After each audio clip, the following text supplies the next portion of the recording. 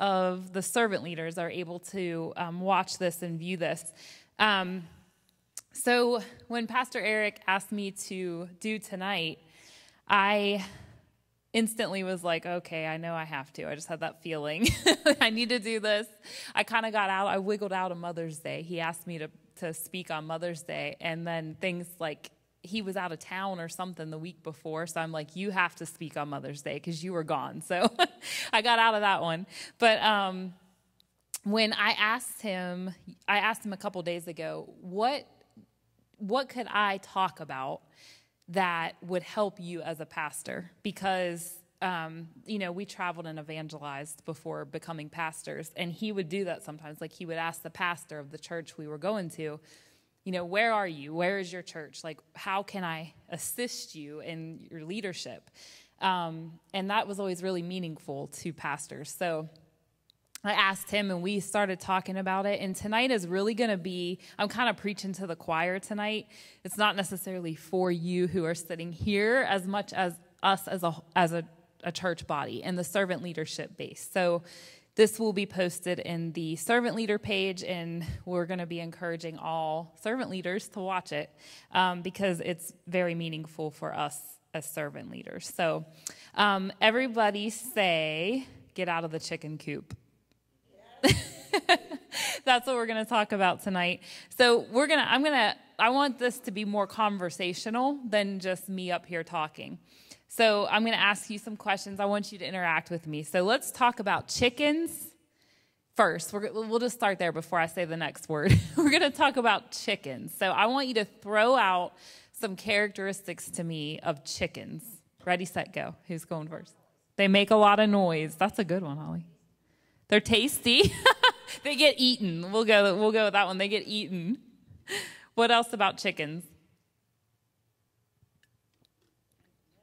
They make a mess. Do chickens fly? My sound man's up there participating.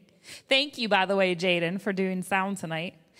So chickens are, my dad always called them dirty birds.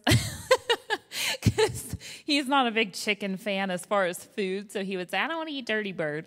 You just think of, like, chickens as kind of dirty, like you said, messy, just flopping around a pen, kind of like, ugh, right? Yummy to eat, but ugh. So let's talk about eagles. What are some characteristics of eagles? They soar. What else? They hunt. That's good. What else? I think when I see or think of an eagle, majestic. That's what I was gonna say. Powerful. Yeah, they're majestic. They're sort of like royal or something. They're beautiful. Yes. So there's like a lot more value, I guess, on an eagle than a chicken, right? So those are just some of the differences between the two, and in talking about those specific birds, we can talk about their habitat. So picture a chicken pen, right? Like I'm sorry, but like our neighbor has chickens, and my kids will go over there and get the eggs out of the chicken pen. And the neighbor gives them $1 when they do that, like just to help her out. And I'm like, you could not pay me $100 to walk in that chicken pen. I'm scared of them, first of all. They just like flop around all over the place, and it's gross. So you just think, again, like a dirty area, right? A chicken pen, like, ugh. And then if you think about an eagle's nest, right? Like way up high in some majestic tree somewhere. We were in Ohio visiting family a couple summers ago, and we went out on a boat on Lake Tappan in Ohio. And my dad had been out on the water many times that summer and spotted an eagle flying. And they actually found his nest, like way up in this tree. So he had me bring my camera and my big zoom lens, and we took pictures and everything. That nest, the size of that nest was like mind-bending. I mean, just huge and so meticulous, like perfect. You know what I mean? Like just neat and well thought through and put together. And so I want you to keep those two birds and their differences and the comparisons we've made in your mind. We are going to, and I forgot to pull it up before I got up here, but I want you, if you brought your Bible, go to 1 Kings 10, 1 through 13.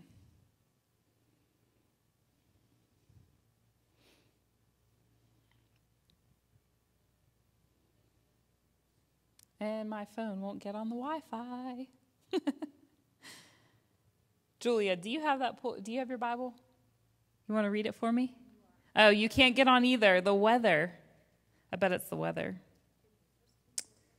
1 Kings chapter 10. This is why Pastor Eric always says, bring your Bible to church. The phone is not the Bible. Would you say, I'm sorry? 1 Kings 10, chapter 10, starting in verse 1. Wait, I might have it now.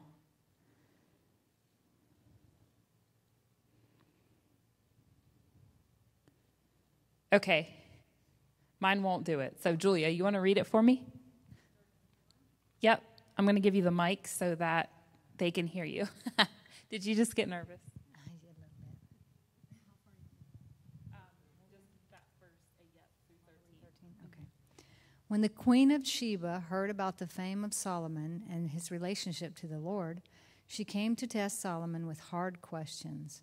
Arriving at Jerusalem with a very great caravan, with camels carrying spices, large quantities of gold, and precious stones, she came to Solomon and talked with him about all that she had on her mind. Solomon answered all her questions. Nothing was too hard for the king to explain to her. When the Queen of Sheba saw all the wisdom of Solomon and the palace he had built, the food on his table, the seating of his officials, the attending servants in their robes, his cupbearers, and the burnt offerings he made at the temple of the Lord, she was overwhelmed. She said to the king, "The report I heard in my own country about your achievements and your wisdom is true, but I did not believe these things until I came and saw with my own eyes. Indeed, not even half was told me. In wisdom and wealth you have far exceeded the report I heard. How happy your people must be, how happy your officials who continually stand before you and hear your wisdom. Praise be to the Lord your God, who has delighted in you and placed you on the throne of Israel. Because of the Lord's eternal love for Israel, he has made you king to maintain justice and righteousness." And she gave the king 120 talents of gold, large quantities of spices and precious stones. Never again were so many spices brought in as those the Queen of Sheba gave to King Solomon. Thank you, Julia. And Jaden's clapping for you up there. Yeah, that's good. That's actually, I was going to read the NIV, which usually I go to King James. But so if you had to say a word that describes sort of what pops out to you in that scripture, what would that word be? Like a descriptive word about that little area of scripture.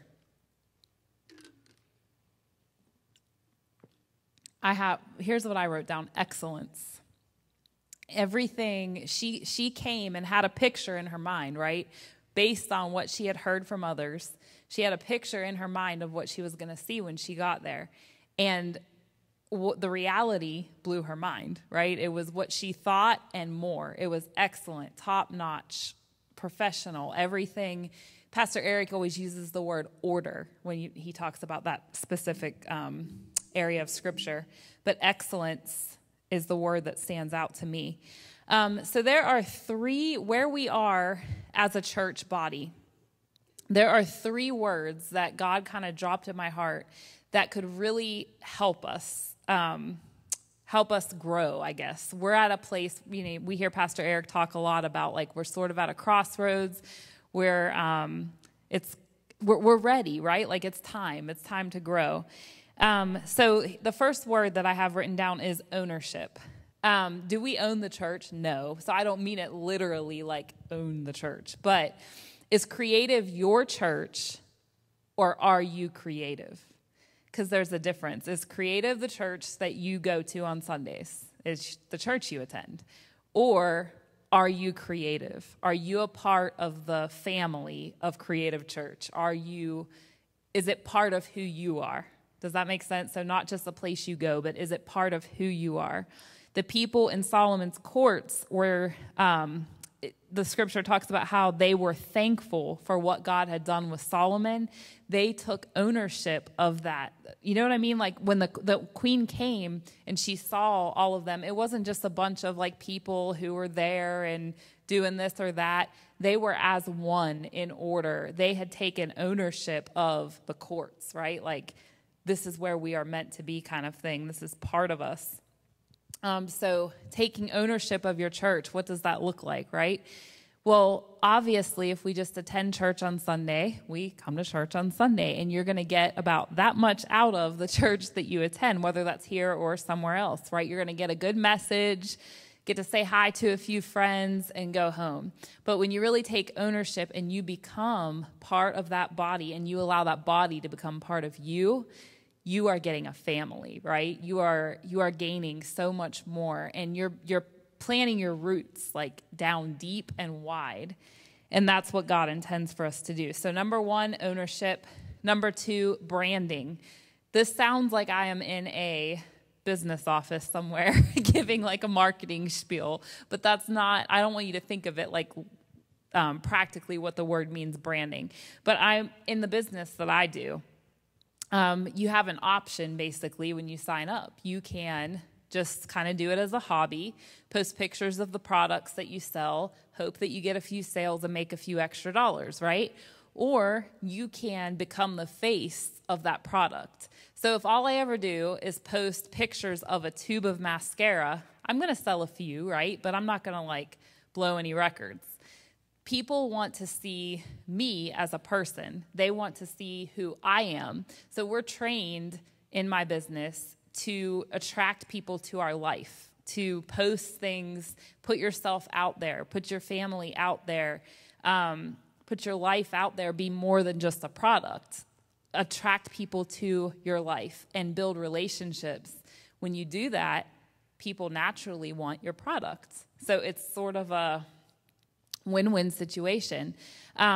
So forget about my business, but sort of the same thing with the church. Sometimes we travel out, and go to other churches or bigger churches or whatever, and every once in a while you go to a church that you walk in, and one that comes to my mind is Abba's house that Pastor, Ron Phillips raised up, and now Pastor Ronnie Jr. is the pastor there. It is like, I don't know how to explain it. Like you walk in and it's just everything is Abba's house. Like it's just everybody, not that everybody looks alike, but it's like where you are when you're there. You know what I mean? It's like this is Abba's house. And I mean from t-shirts to bumper stickers to whatever, like they are one and they are going after the vision. The people in Solomon's courts, I bet they were not just wearing like anything, right? Like they were wearing Solomon's robes, and meaning that it was obvious who they were and where they belonged. So as far as we go as a church, branding, like some ideas, logistical ideas. We've had bumper stickers before, right? But who are we as a church? That comes from the vision that God has given the leader, who is Pastor Eric, right? We all know the vision. We all have heard the vision. It's been made clear to us as a church body. But what are we doing about that vision? If we really branded ourselves, in a sense, as Creative Church, we put the vision out there and we all, as a body, ran with that vision, think what that would do and where we could be. And see, now, a lot of times people, you want to attract them to Jesus. Obviously, that's the obvious. But a lot of times, the avenue to get them to Jesus is by attracting them to a place, a church, a person, a ministry, an outreach, whatever that may be. So making it attractive, that's really what branding would be about. Number 3 is marketing. What would be marketing church-related? Social media. This is a big one. Courtney can shout amen from back there. So we as creative, again, if you just come to church, that's one thing.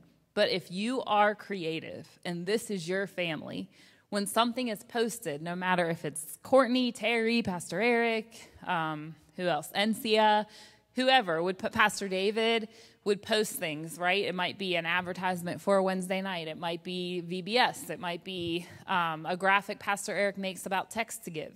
The lives from Sunday mornings. We need, and I'm guilty of this, like I need to be more aware of it. We need to be sharing it, right?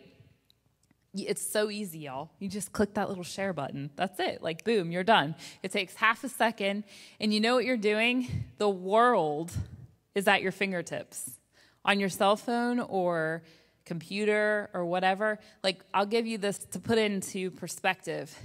For the business that I have grown a lot over the past couple of years, and 90%, I did the statistics one day, 90% of my customers do not live anywhere near me, and I've never met them before. I befriended them on Facebook or Instagram or whatever, social media. They started to get to know me, and I started to get to know them just by sharing my life on Facebook and posting and whatever. And eventually they became customers. So this is a powerful thing, and that's why what Courtney and what Terry do back there with live stream is so, so important. Every single Sunday, people watch that don't live here, that don't go to Creative, and we're reaching souls. We don't even realize it, you know?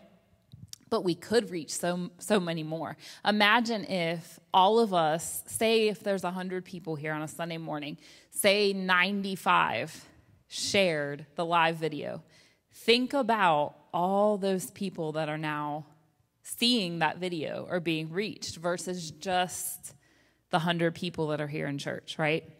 So sharing everything that is posted, that is getting your church out there. It's making a way. It's making a way for God to do bigger things in your church. So we already know we don't create an image of what the church is. It's already here, right? Some things that I'll ask you, what are things that describe your church? Like, if you were to describe your church to somebody, throw out some words to me. Loving. That is like the first thing everybody says. Loving. What else? Close-knit. What else? Friendly. You were going to say her word? Friendly. Yeah, that. Like, and I feel like when people come and visit, 90% of the time, that's what they say. Oh my gosh, this is the most loving church I've ever been to, right? So that's who we are. That's one aspect of who we are. Some things that I think of: life-giving, spirit-filled, charismatic, lively. What would be the word? Like many colors, all races, all ages, all ethnicities, diverse. Yes. So those are some words that describe who we are as a church, but we have to get that out there, right? We have to portray that. So we're in a building in Hardyville, you know, and that's what people know. Like they know, oh, Creative Church, they're in that building out there in Hardyville. But what are we promoting beyond the four walls of the church? What is the image that we are giving off? Are you sharing what your church is to other people? And again, I'm not talking just to you guys here. We're just saying, you know, everyone as a church body. Are we sharing who we are as a church? Think about what these three things, ownership, branding, marketing, would do with our finances as a church. And I want to ask you, again, not you, but all of us as a church body, are we content with the way things are? Are we content with the size that we are, with the amount of people that come here? Are we content with the youth group being what it is? Are we content with the kids' church being what it is? Are we content with that building just sitting out there basically rotting, like being useless? Are we content with the grass growing up through cracks in the parking lot? No, we're not, right? And we shouldn't be. But I will say this, from all the years of church going and traveling and, you know, us evangelizing in other churches, contentedness, comfort, complacency, that is the number one death wish to every pastor's vision. So forget that I'm Pastor Eric's wife, right? He's the man that God placed here and gave the vision to. And if it were someone else, I would say the same thing. we as a church body are responsible for upgirding that and for getting behind that and adopting it and running with it, right? So if we are just content and we're just happy the way things are, we're basically like giving the kiss of death to that vision. We have to be uncomfortable in a good way. We have to get to where, okay, like this is great. We've been blessed. God is so good to us. We are so blessed here at Creative Church. But guys, there's more. There is more. And God didn't put us here on this property and bless us like he did with this property for us to just stay the way it is. Like, God has plans for us as a church, but he's waiting on us to realize that and to walk with it. So imagine where we could be, and Julia can testify, where would we be if our finances doubled or tripled or quadrupled? What could we do? Like, where could we be? Who could we be reaching? What outreaches could we be doing? Like, there's the list is endless of, things that money would provide for us to be able to do. How can they double? How can they triple? How can they quadruple so that we can advance the kingdom of God? Obviously by tithing. We need to be tithing. I've tithed since I was a child.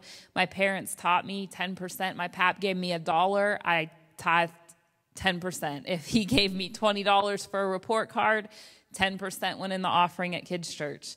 And we've just always done that, and God's always provided, and he's always blessed us. But I'll give you this quick testimony. And I'm not going to say who it is because I want this person to share it on Sunday morning if they will. But someone texted me this week and said, Pastor Lindsey, you're not going to believe this. I'm so blessed. I'm so blown away. When I was attending another church before I found Creative, they were closing down on their very last Sunday, and the pastor talked about giving because the light bill needed paid before they were completely, shut down as a church. And that was the first time that I'd ever heard him teach on giving. So she had been going to church for XYZ amount of time and never heard him teach on giving. But the church was closing down because they could not afford to stay open any longer. And she gave that day, and she tithed her 10%. And then even when she started Creative Church, she tithed her 10%, and it was a certain dollar amount of what she made every week. Here we are 8 years later, fast forward, or 7 or 8 years later, and this person is now, their tithe now, their 10% tithe now is what they were making back then. So that person grabbed a hold of that word about giving, and she said, thank you, and Pastor Eric, for teaching us the principle of giving, of tithing, because, look what it's done in our life. And so that's just the reality. That's tithing. God honors it. He blesses it. Giving above and beyond our tithe is huge. Pastor always says the 10% is what's required of us. That's what God tells us to do. But anything you give above and beyond, that's what's blessable. That's where God says, okay, an extra blessing's coming your way, So we've always done that, and God's always blessed it. Giving our time and our effort. So not just in servanthood, like being a greeter in kids' church. These are all great ways to give. But also just in your thought process, just from Monday to Friday, and we talk about this a lot. We lose ground as a church a lot in the Monday to Friday, or Monday to Saturday, where people come to church on Sunday and they go home. They don't think about the church or talk about the church or anything until Saturday night when they get their church clothes ready for Sunday morning, right? So that Monday through Friday, Monday through Saturday, having your church, that's a big part of your life, or should be, on your mind, on your heart, on your lips, talking to people about it, on your Facebook, sharing about it, those kinds of things, giving your time. And spreading on social media, like I mentioned, that is just a huge one. And I know if you're, a certain age and older, you might not think of social media as being all that important. And trust me, social media has its negatives, like legitimately has its negatives. But again, it puts the world at your fingertips. And as a church, in the last days, it's an avenue to reach people and to progress the kingdom of God. So giving in those ways is how we can see finances quadrupled. Pastor Eric made a graphic this past week that was the text to give number. And I think he wrote up about VBS and how it was coming up and, whatever. If we all sort of saw that graphic, took it and ran with it and shared it and said, oh my gosh, my church is doing Vacation Bible School, blah, blah, blah, blah, blah, that would certainly help the cause. It would certainly help Pastor, kind of pull that wagon and start to see more funds come into the church to be able to do these things. So a thought that he preaches and talks about a lot, his house over our house, right? As women especially, we are, stewards of our home. I am constantly thinking, what needs done in the house? This room needs cleaned. That toilet needs scrubbed. Eric's thinking he's planting flowers outside today. Like you're constantly doing things for your home, right? But his home, his house, this house is technically, biblically supposed to come before our house. So we need to always keep that at the forefront. Ways we can do that.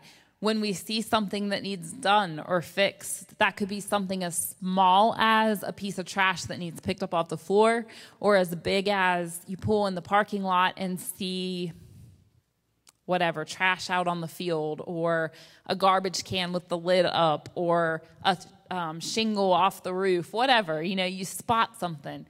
First of all, we need awareness about our house, our church house, to notice these things, but would we see them? Not to wait on someone else to do it or someone else to dream up a plan to get it done. If you see something, take initiative and get her done. Get her done, or come to Pastor and say, hey, I noticed blah, blah, blah. What can we do to fix that? An example, how many have noticed the door, like during church on Sundays, boom, boom, it clangs shut, boom, while he's preaching or we're in the altar or whatever. Someone came to him and said, Pastor Eric, can I please fix that door so it won't clang shut while you're preaching? Just things like that, little things that make a difference and impact. And these are all things that sort of add up on Pastor's plate or Julia's plate or Pastor David's plate. That really could be helped by just as a church body, all of us being aware and open-minded and having our eyes open when we come on the property. Picking up that little piece of trash on the floor, or straightening chairs, or putting tithe envelopes in the back seat pockets, or cleaning up the kitchen after an event, or coming by and pulling weeds out of the parking lot, whatever it may be, spraying Roundup. All of these things are just as important as the person in the sound booth, or the person running kids' church, or the person in the pulpit, or whatever, These are all things that work together to make our courts excellent and flow together. The biggest thing is, I think that a lot of times people want to help, like in church, not just our church, just generally. Like they go to a church, they want to help, and they might think, oh, I have this idea about that could make this better, or whatever.